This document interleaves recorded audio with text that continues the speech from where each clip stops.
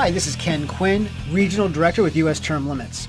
In this segment of exposing the myth of the Runaway Convention, we are going to dispel the false claim made by opponents of the Article 5 Convention, which is that the only precedent we have for such a convention is the Philadelphia Convention of 1787. Our country has a long, rich history of conventions among the colonies and the states to address specific issues, ranging from Indian negotiations, war supply, defense, and economic issues.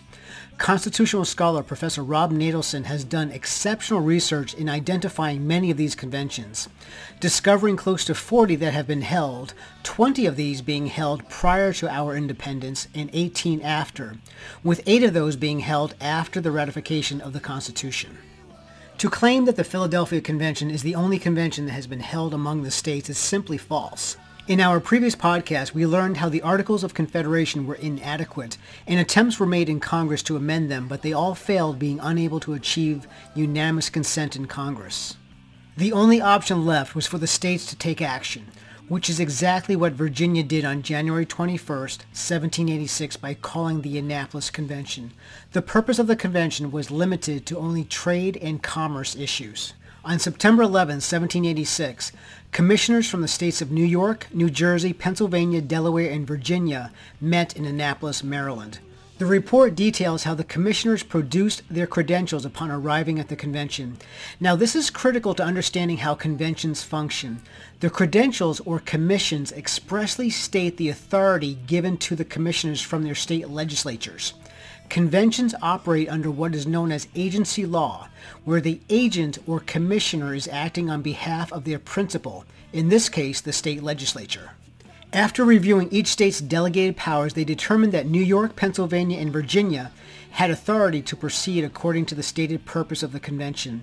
Delaware provided similar powers, with the only exception of requiring Congress to also agree to any act that is approved by the convention. New Jersey enlarged their authority to include, quote, other important matters, unquote. Realizing that the convention could only address the issue of trade and commerce, and with minimal representation from the states, the convention issued their report on September 14th. The commissioners realized that New Jersey was onto something and that other critical issues needed to be addressed. Quote, in this persuasion, your commissioners submit an opinion that the idea of extending the powers of their deputies to other objects than those of commerce, which has been adopted by the state of New Jersey, was an improvement on the original plan and will deserve to be incorporated into that of a future convention, unquote. The report ends with its official recommendation to the states, quote, the appointment of commissioners to meet at Philadelphia on the second Monday in May next, to take into consideration the situation of the United States, to devise such further provisions as shall appear to them necessary to render the Constitution of the federal government adequate to the exigencies of the Union, unquote. The path to a new Constitution was laid out for the states in Annapolis, and they would soon set off on that course. Keep on rocking in the freeway.